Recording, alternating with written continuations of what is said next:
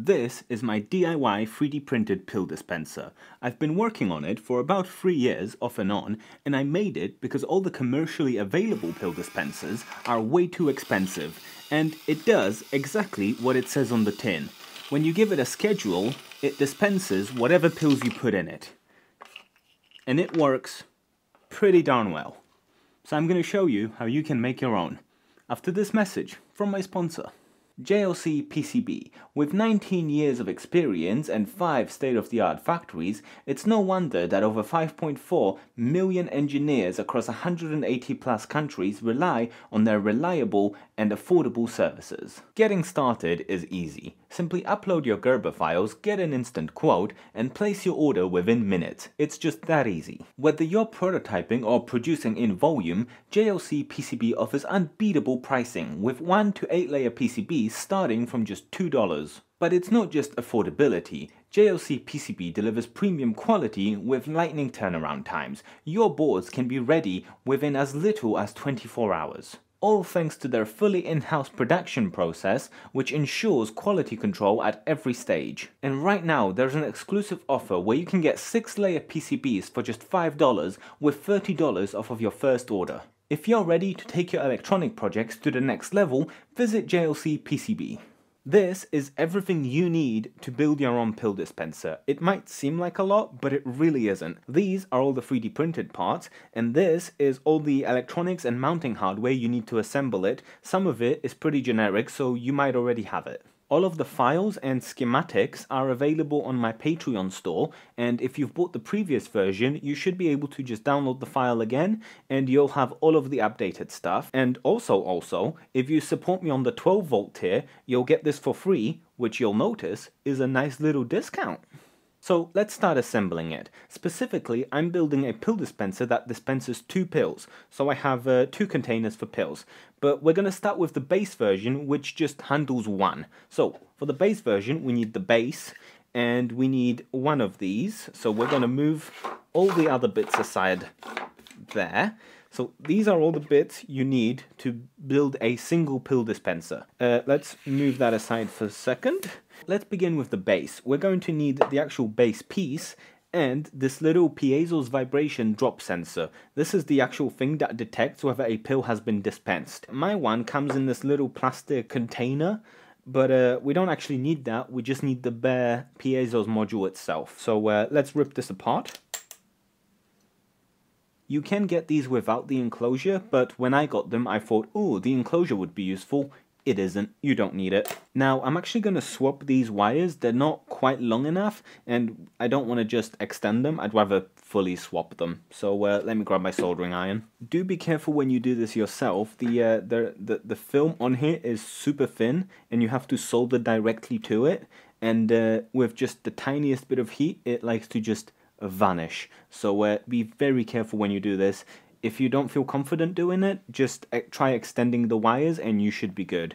Now that we've got that done, we need the tiniest bit of double-sided tape right on the back of the piezo's module. There. Now you want to take those wires and feed them through the hole that is at the bottom of the base, and they should pop out around the backside. You might need a pair of tweezers just to grab them out of the hole, like so.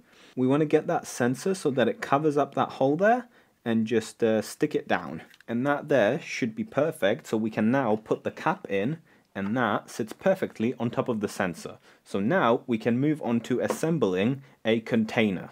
What we need is a container. We need a shield. Now the shields I provide a blank for, and you will need a little bit of CAD knowledge because you have to design these for the individual pills that you're using. I like to just model the pills and then basically just cut out the shape out of the blank for these. And then, you know, add a little bit of a lip so that it actually catches them. But that's about it. It's not too difficult, but you need a little bit of know-how. And that will fit in there after we put the motor in. Speaking of the motor, we also want to solder on 2 wires to it. So let's quickly do that. The length of these wires will vary depending on how high up the stack it is. But because this one's at the first one, we don't actually need that much wire, about that much, and even that's pretty generous. And now the motor just fits in here, and then we have a motor mount that goes around the motor there, and make sure that the motor is nice and snug, and we're just gonna screw it in with some self-tapping screws. You want to make sure your screws aren't too long and they're not coming out through the front here. If they are, you might have to get shorter screws or just drive them out a little bit. Now for the wires, I've got a nice little channel here to put the wires into to keep them out of the way of the pills being dispensed at the back. And again, you might need a pair of tweezers to grab them. Now on the inside, we want to put in our little shield. It should go in there and orient it. That fits in very nice and snugly. You want to make sure it's seated well on the shaft of the motor, but not deep enough so that it scrapes on the bottom of the container. That is perfect. This motor does not sound healthy. I did get these motors like second-hand used, so some of them are not great, but it is a good way to save money. Now we want to get our two M3 nuts and screws. If we just undo the nuts from the screws, and we want to put the nuts into the holes that are designed for them, and they should fit in pretty well there. The fit is a little loose, so you might want to hold them in while screwing them in. And then here we just need to put a screw in the side, make sure it goes all the way through, and just screw it in, making sure that it grabs on properly, like so. And now we can do the other side. The angle of these containers is adjustable because depending on the pill, you might have to tilt it up slightly or tilt it down slightly. So that's by design. So you don't want to tighten these all the way yet.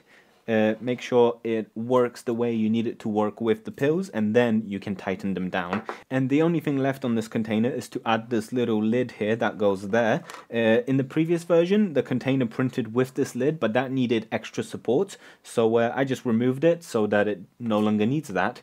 And the way I choose to add this to the container is just with a little bit of heat welding. I just tack it a little bit like that. I should have cleaned my soldering iron, now I've got a stain on it.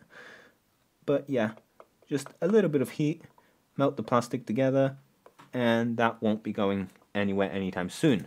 That is how you make a pill dispenser for one pill.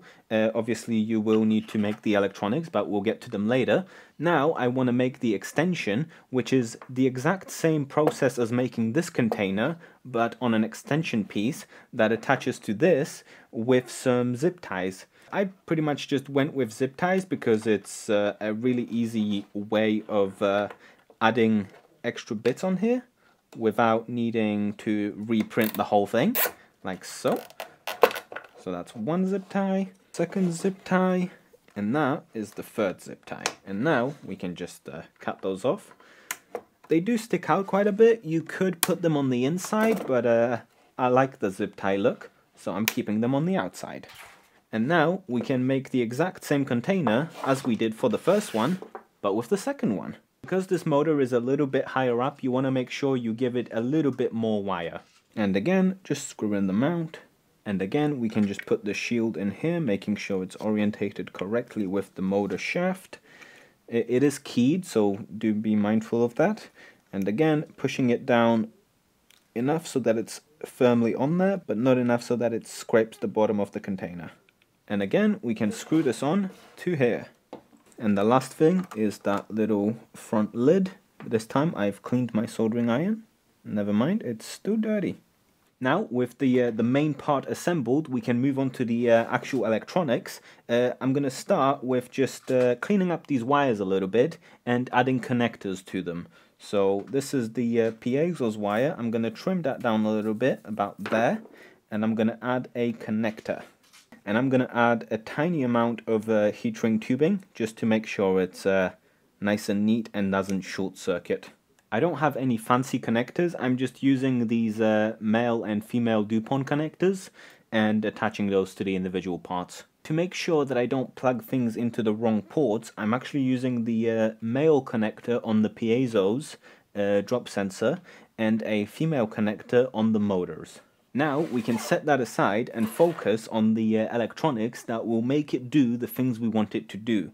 Number one, we are using a tiny RTC. This is a real-time clock. It basically just helps the microcontroller keep time very accurately. I used to do this by just reaching out to the network through the NTP protocol and just asking for the time, but because I used to do that every minute, that would just gank up your network. So instead, I'm using an RTC so that I no longer have to do that. I'm using a motor driver for actual driving of the motors. Now, specifically, this motor driver is a DRV8833, which is a H-bridge 2-motor motor driver, which means it can drive 2 motors in both directions. But if you don't actually need to drive both motors in both directions, you can actually plug 4 motors up to this, which is what I'm doing, because the pill dispenser only needs the motors to go in one direction. So with just one motor driver, you can actually have a 4-pill dispenser, which is the maximum amount that I support per unit. And to make the actual piezo's drop sensor work with a microcontroller, we need 2 resistors. One of them is a 1 ohm resistor and the other is a 10k resistor. This basically just helps the microcontroller figure out what the analog value is of the drop sensor so that it can actually sense when something drops onto it. And for the microcontroller, I'm using this DF Robot ESP32C3 Beetle. Gosh, that's a name. For no other reason than I have it and I like it. To make the assembly go by a little bit faster, I made this little circuit board which holds the real-time clock, the microcontroller, and the motor driver, and the 2 resistors are already soldered on there as well. And like I said, the schematics for this are available with the 3D models, so now all I have to do is just plug it in. So the piezos goes there, and then we've got motor 1 and motor 2. And now we should be able to just plug the microcontroller into my PC and upload some code. Now, I'm not actually going to walk you through on how to install the Arduino code on the ESP32. I've got a pretty extensive list of instructions over on GitHub, at the end of which you should end up with this, which is the web interface for the pill dispenser. And I've put in a lot of time into making this interface intuitive. And as you can tell, it looks good. I know, right? So first, let's open the settings, and over here we've got a button that says Set RTC, and that sets the time on the RTC to whatever your local time is. It gets that through an NTP request. So you can see down here, we're printing out the live time from the RTC, and the nice little party trick is that you can actually pull it out, and it will stop printing out the time. Well, it's trying to, but obviously it doesn't have the RTC, so it doesn't know what to print. But then, if we plug it back in, it should start printing again. Fantastic. So that works perfectly. We also have dark mode, and it will actually save your preference to light mode or dark mode. I'm going to leave it on dark mode there. And now we have the 4 containers. A pill dispenser only supports a maximum of 4 containers. It's mostly because the amount of time it takes from the pill to drop from the container on top to the bottom, and also, you know, with the motor driver, it's just a convenient number. So we only support 4 containers. If we click settings, over here we can test the motor, we can set the speed of the motor, and we can set the trigger threshold. So depending on what kind of pills you have and the vibrations that the motors cause, you might want to adjust the number on which it triggers the motor. So if I click that spins the motor. I don't actually have anything in there, so if I just go like that, it will stop it. And if I, for example, set the speed higher, it'll go much faster, and it will also be a lot louder. We can also set the trigger point a little bit higher, and if I do that, it takes quite a lot of knocking. So if I set that back down to where I usually have it, which is, I think around 400 is a pretty good bass note, although the piezo's drop sensor is actually a lot better than the vibration sensor I used to use before. Before, I used to have a lot of issues with the servos actually triggering the vibration sensor. It's really not the case with this one. It's surprisingly not sensitive to the vibrations of the motors I'm using. But yeah, I set around 400, which seems to be pretty decent. And the speed will depend on your motor's RPM. So with some of them you might want to go faster, with some of them you might want to go slower. I stick it around 80 and then I click save. And you do actually have to adjust the settings per container. If you set up a schedule but don't actually adjust the settings and save, it won't know at what speed to run the motor, and it just won't actually run that schedule. So make sure you adjust the settings and click save. So now we can actually add a schedule. And here we can select what days it dispenses the pills on. You can also set every day and the amount of pills. If you want 3 of the same pills every day, leave the times exactly the same. But if you want them to be at different times, just change the times and it will dispense 1 pill at those times. If I add that, as you can see, it will now dispense on Monday, Tuesday, Wednesday, Thursday, Friday, Saturday, Sunday. I should really just have that say every day if it's all of the days, but whatever. And it will dispense 3 pills at 8, 9 and 10. We can also have multiple schedules per container. So if I say every Tuesday I want an extra pill at 8 AM, it will now dispense 2 pills at 8 AM, but only on Tuesday. If you want to adjust any of the schedules, we have a little cog icon next to the schedule, and you can edit it, so you can change what days. You can also just delete it. Easy as that. And obviously you can do that for all of the containers. So I'm going to put some pills in my containers and we'll set up a schedule. So I'm using some multivitamins in the top one,